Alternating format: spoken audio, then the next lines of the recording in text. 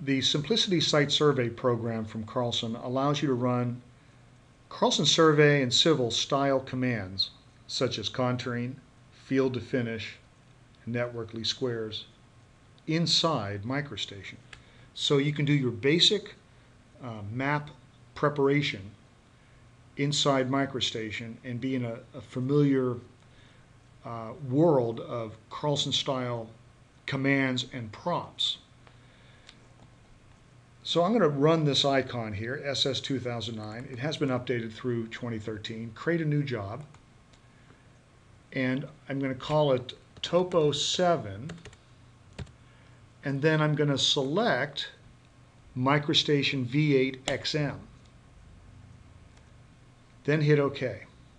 I have a seed file specified, but I won't call for a cell library of symbols. You could use your own company symbols in a defined cell library here. Then I'll hit OK. This launches Microstation, and that comes up on the right. Then what you can do is maximize the screen from the top view, and we'll begin by bringing in a CRD file. Importing a Carlson CRD file, as it might come direct from ServCE or from Carlson Survey for that matter, is done with File, slide straight over and down to Import. You can import ASCII files or a classic Carlson CRD file, which we'll do here. I'll bring in all the points in the file, and I'll import the points. The request for the file name comes after this screen. So I import the points and go find the file name. I'm looking for Mantopo in the Carlson Projects directory, and it's alphabetical, and there it is. I hit Open, and it comes in instantly. Then I go to Points, Point Manager. Slide over straight to the right and down to Point Manager, and there's my points. Now notice I've got some points that have some wayward elevations. 1 through 9 shouldn't be here. So if I wanted to delete them, I can go 1-9, Enter. That creates a selection set, and I can delete selected. Are you sure you want to delete these points? Yes. So now I have a file that consists of only good points with my correct elevations. Notice the code 17 and 18 represent break lines in this case, and the rest are ground shots. So I'm going to do some field to finish with 17 and 18. Let's close and cancel. Field to finish is found down here in this special list of often used commands, or you can also find it under points.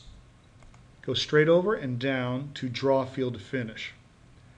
Now this is the classic Carlson command that you're used to. So you go to Edit Codes, there's your field to finish file. Let me take a look at it. I made a real simple one using only 17 and 18 as an IP as codes of interest.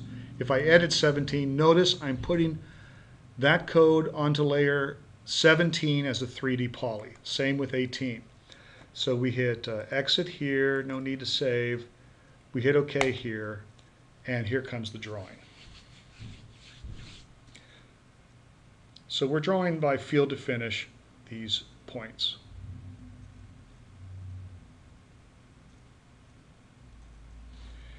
Now if I want to contour it, I can go to the contour option over here, contouring, and I can do a interval of 1 with index contours of 5, and I can specify my break lines. This is a little bit different than the Carlson Survey, Carlson Civil approach, but if I specify these layers as break line layers, we'll get high quality contours, as you're about to see by hitting the contour button. And just like that, the contours appear. You can also label the contour lines by clicking across a series of contours, and then the labels appear 18, 19, 20, heading up to the higher point 21 and then 22.